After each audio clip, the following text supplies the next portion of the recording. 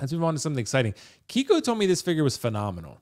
So I need to share this with the people here, because if Kiko's excited about it, then I'm going to be at least a little bit excited about it. This is the Present Toys Blade Warrior. So this is obviously Wesley Snipes Blade. So this is a figure I think that a lot of people have been looking forward to, just because, you know, I think there was a Hot Toys version from really long ago, right? Yeah, and that one's pretty old school. And supposedly, this one's not yet up for PO, but the rumors are real leather, a lot of cool accessories, a really pretty solid head sculpt overall. I don't think it's like a 10 out of 10 head sculpt, but put the sunglasses on him, it looks pretty damn good. I think most people are going to put the glasses on him. Zach, I want to ask you, bro, what do you think about this Present Toys Blade? Is this something you would be interested in? Not particularly. I will say these photos look much better than I guess like this photo, which we talked about on our show on Tuesday, and I was like, bro, that's David Robinson. David Robinson from the Spurs? Yeah, from the Spurs. Oh my God. However, I own, I think like 3 or 4 Present Toys figures, and all of them are incredible. So really? Okay. Yeah, they are fantastic. I think their Django is probably one of my favorite figures of all time. The Godfather that they have is really well done too. I think I've had like 2 or 3 more. Yeah, Present Toys. Present Toys is one of those companies that I think is in that upper echelon. I'm sorry if you said this. What's the price point on this one?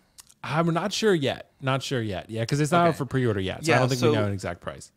So typically they tend to be around like 180, 190, and that's kind of earlier when I'm talking about like 235 plus for Nathan Drake. Right. Is a little bit up there for me. But no, I think Present Toys absolutely will deliver.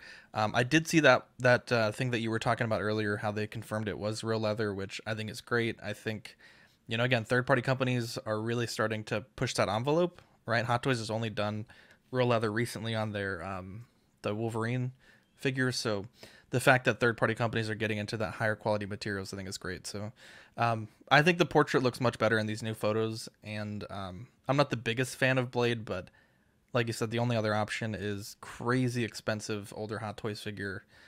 So this is great for the collectors.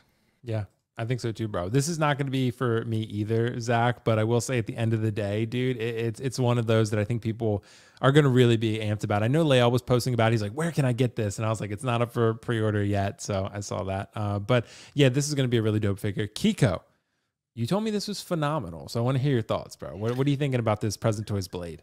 If we have the opportunity for it to be real leather, that's really going to be a game changer, because I may get an extra jacket to replace it on my Punisher. Nothing's wrong with my Punisher. Nothing's wrong with my Punisher jacket, but I would love to have a real leather jacket on Punisher. Anyway, you want to talk about shelf presence again? This is that shelf presence. And Mom just came home, so I know Drago's going to say something in just a minute. He's got opinions on what's the time? It's an hour exactly. It's an hour on the dot. So I'm there he is, hour on the dot, baby. Hour on the dot. Place Drago your bets, guys. Yep. Drago made his appearance. There he is. Yeah. But I don't see the people saying that they don't think that's Wesley Snipes. I think it certainly does, with the glasses on for sure.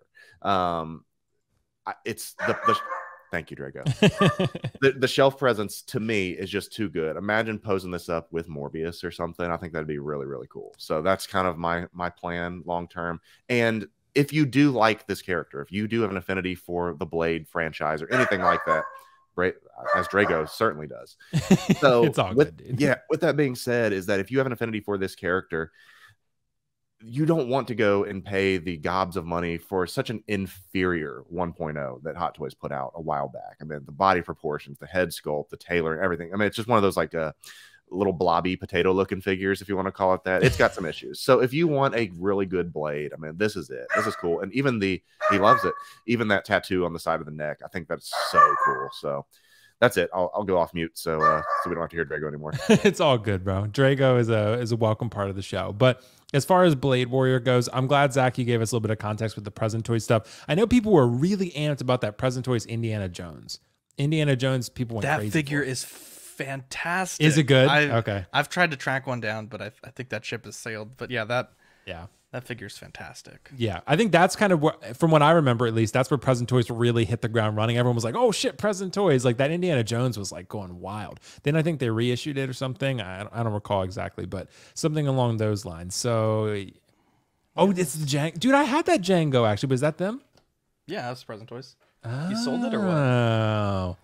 That head sculpt is really good. I remember that. I Yeah, forget. that's elite right there. I was dating a girl at the time, and she was like, "That might be the best head sculpt that you have." And I was like, "Really? It's the Django." It's so great. It is great. I love dude. this figure. Yeah, that's a great figure. It's a great figure, absolutely. That said, guys, let us know what you think about Blade Warrior, Mr. Blade, Wesley Snipes in the chat below. And yeah, thank you so much for your thoughts on that one.